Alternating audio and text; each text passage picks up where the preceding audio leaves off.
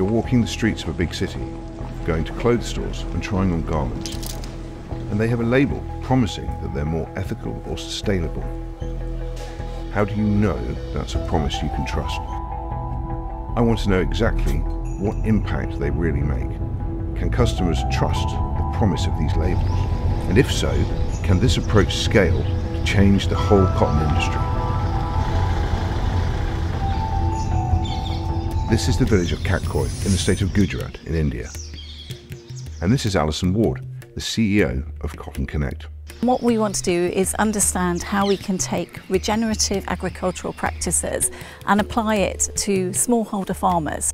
What does regenerative agriculture mean? A starting point is to understand what it is the alternative to. Conventional practices normally mean excessive use of pesticide, excessive use of fertiliser and probably excessive use of water. And we help farmers learn really good agricultural techniques. So that might be using the right pesticides. It's also about using biopesticides, so making their own pesticides on the farm. મારું નામ તડવી નીતાબેન વિજયભાઈ છે. હું મારા સંયુક્ત પરિવાર સાથે રહું છું અને સાથે પશુપાલન પણ કરું છું અને હું કપાસનો ખેડૂત છું. અમારા ખેતરમાં અમે જે બાયોપેસ્ટિસાઇડ નાખીએ છીએ એનાથી કપાસ પણ લીલો રહે છે. અમારી જે જમીન છે એ પણ વર્મી કમ્પોસ્ટ ખાતરથી ફળદ્રુપ્ત છે અને હમણાં જ્યારે એમાં આપણે હાથ નાખીએ તો તરત એમાં માટી આવી જાય છે. ને જે રાસાયણિક કપા અમે કરેલો છે એમાં આપણે હાથ નાખીએ તો હાથ પણ અંદર ઘૂસતો નથી, એટલી તો જમીન કઠણ છે. We also teach them about using pheromone trap. It's a trap that attracts the male moth, and that actually reduces things like pink bollworm, which is one of the big pests in cotton. Alison went on to tell me how 10 years ago the issues were about pesticide and fertiliser use.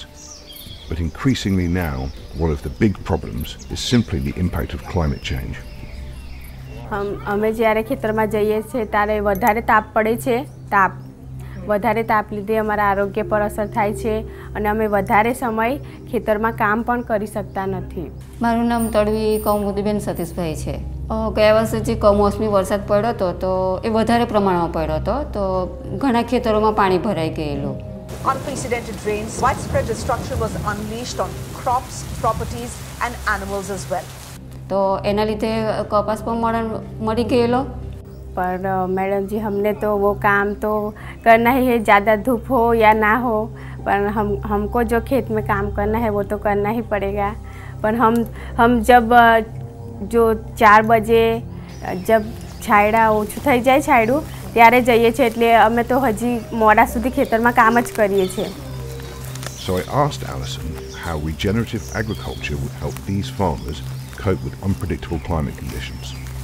There's no magic wand, but we can talk to farmers and educate them first about the impact of climate change and also solutions, understanding how to use composting better to retain moisture if it gets really hot, if there is excessive flooding, how to replant the cotton if that's appropriate. Which brings us to the key question: what's the overall impact for farmers in taking part in this programme? We see amazing benefits to farmers, and we see the farm profits overall increase by up to 47% on average. And that's because there's a reduction in inputs by 15%, and then also yield is increasing by around 18%. So combined, we're really seeing the farm being much more profitable. બાકી અમે તો દર વર્ષે અમને 20,000નો ખર્ચો થઈ જતો હતો. આ વર્ષે અમે ખાલી 5,000નો ખર્ચ કર્યો છે અમારી ખેતીમાં, એટલે અમને ખેતીમાં ખર્ચ પણ ઓછો થયો છે. We've also created a group of women called the Climate Change Ambassadors. I know you said you were grateful to us, but the gratitude is to you. They are really the pioneers in their village, and the goal is that we educate them and they then educate other women. મારું નામ છે Tadvi Meenakshiben Kanchanbhai.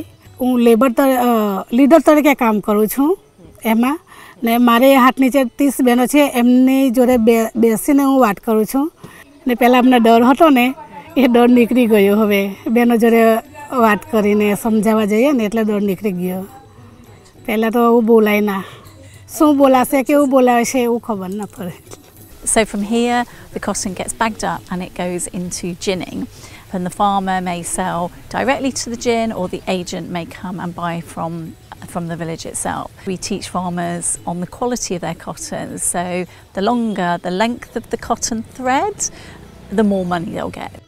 There's no doubt that the farmers I spoke to had seen real benefit from being part of this program. But what happens to their cotton after this point? How do we know you can trust that your garment is made from this cotton rather than someone else's? My name is Niranjan Patel. I am the Managing Director of Vaibhav Lakshmi. Vaibhav Lakshmi was started in 1970s, and I am the third generation in cotton. This is a unit which is both a ginner and a spinner. I was curious to know about the process here, and particularly what makes it trustworthy when it comes to being able to trace the cotton from farmer to garment. The lorry is weighed in before it enters the facility, and the details are recorded of the weight, etc. In the designated area, the lorry offloads the seed cotton, which is the raw cotton. It is kept in a designated area for our program.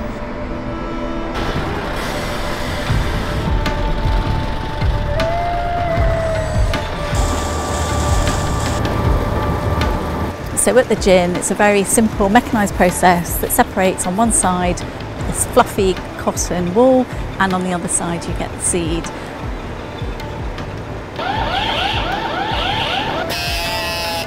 The bale weight typically in India is in the range of about 165 kgs. The bales are then stored in a designated area again for our program.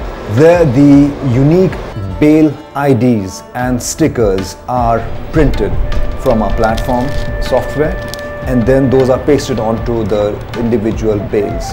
TraceBale is CottonConnect's traceability platform, which helps supply chain to track the difficult to track last mile supply chains. It captures the procurement at the farm level, the ginner, the spinner, the knitter, the weaver, and the garment manufacturer. We collaborated recently with Alexa. Physical DNA markers are sprayed at the gin conveyor belts, where this DNA gets added to the raw material or the lint. If you test the garment, you can see traces of the DNA in that. So we'd heard about the impact on the farmers. What about the gins and spinners? In the gins, we are really looking at the carbon footprint of the gins. It tends to be a labour force that's seasonal, so we want to ensure that human rights are respected within the gin. Almost 77% of the power is being generated by our own solar and windmill. The bales then, based on the orders, move to the next processor, the spinners. What I'd seen throughout was the lengths gone to keep the cotton separate and to run the process well. I asked Dawa, is this as good as it gets, or is there further to go? They definitely have met the expected standard of the facility. But those are the norms as of today, this year that we are in. These norms are changing, evolving. So that is why it makes it a journey. I thought I'd had pretty good answers to my first two questions, but I still want to know about scale and the future. I asked the CottonConnect team if we could come together for one last discussion, specifically so I could ask, what's next? What can you do with this? Because the risk for CottonConnect, as I see it, is that fantastic islands of excellence, and all around you it's not quite so good. The government is in the process of drafting a blueprint for new policies around sustainable and environmental friendly green agricultural practices. That clearly goes to show the level of interest and the seriousness the government also holds. I would definitely like to tap and build onto that one. When I started this journey 10 years ago, everyone said it was too difficult to have a traceable cotton supply. Since CottonConnect started, we've worked with 770,000 farmers, and if you look at that in terms of a farming family, that reaches almost 4 million people, and that allows brands and retailers to understand their programme but also make a claim against it. So in the course of 1 week in India, I'd seen the difference that CottonConnect's program has made on the ground with smallholder farmers. And I'd seen how this plays out through the ginning and spinning stages. And I've been convinced that this can scale. CottonConnect already covers 5% of cotton production in Gujarat alone, which shows the potential. The challenge remaining is the part I find most compelling. Can they prove that those regenerative approaches can scale as well? Inevitably, it's a work in progress, but brands, customers and producers alike need to ask, if we're not on this journey towards regenerative, then what is the plan? And regenerative agriculture in cotton really looks like it can have an impact at scale across the world.